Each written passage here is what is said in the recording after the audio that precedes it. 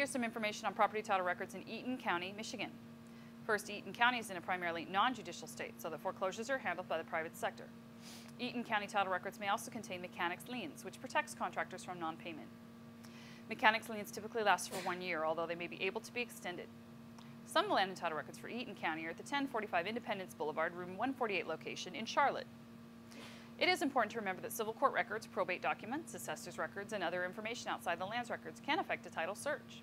For more information about a title search or land search in Eaton, you can contact us at our website, titlesearch.com, or call 877-848-5337.